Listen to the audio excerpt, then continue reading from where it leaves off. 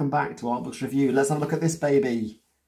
The Art of Mondo. What's that, you say? Well, if you don't know what this is, I'll tell you what it is. It's a book of the Art of Mondo, as you would expect. It's published by Titan Books. I like the actual spine. I've got a few red spined books, and this is another good one. So Mondo is sort of a, can I use the word conglomerate of artists, a group of artists who are producing work. It's being released under the name of Mondo, and it's sort of things like generally movie posters, I think sort of designs for Blu-ray cases, stuff like that. I don't know much more than that because that's my only experience of Mondo art to date, and I've not actually looked through this book before either. So let's have a look inside, shall we, and see what's what. Yay! So I like these sort of vertical slices, like that design on the cover. It's got a nice red inside. I've got these funky gloves on today, but actually I might struggle to turn the pages. That'd be a shame if I had to take them off. Let's see how we get on. I like the nice big bold colours. It's going to be spot the kind of film references, I think, as we go through here. It's going to be some fun. I might have to take these gloves off, so we'll see. So, look at this. Contents. We've got a forward, introduction, the early years. We've always got a year, early years, haven't we, in these kinds of books? And then it kind of goes, well, from 2009 through to 2014. So it seems to be covering like a 5-year period. And we've got an afterword and a poster index. So let's see what we've got. Here's the forward. The Iron Giant. That's nice, isn't it? My kids have seen that film. I haven't. I'm sad to say. I should. So this is all about how Mondo began. Shan't read it all, but there we go. It's talking about the invention of Mondo. So there's a variety of different artists who contributed to Mondo. I originally thought it was one artist who called themselves Mondo, but no, it's a group. Close Encounters, the mashed potato plate. It came from outer space. Let's see what else we can see. The Blues Brothers, I like that. I think this book is just going to, a lot of it is just full pages, isn't it? And it's going to speak for itself. And it might be best if I just show you the pages without talking. Jaws, Nyom, eating the word. So yeah, I'm going to just go through and show you some pages. If I can, with these stupid gloves on, I probably won't wear these again. Good for keeping you warm, not good for looking through books and turning pages.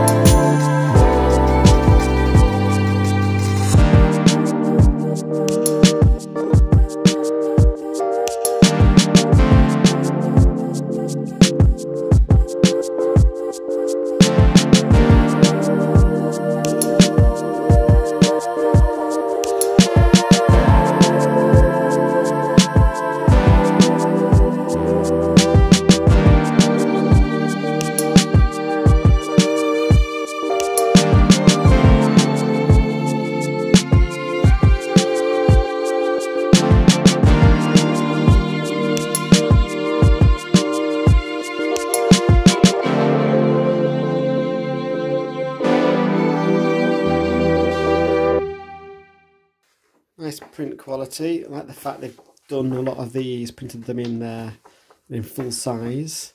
And now we've got, yeah, this is a poster index, so having just talked about them being full size, now they're thumbs. You can see them all at a glance. And the page numbers as well. That's quite nice. It's sort of like a visual index, I suppose. Very good. Like these Incredibles ones. I must have missed those when I flicked through.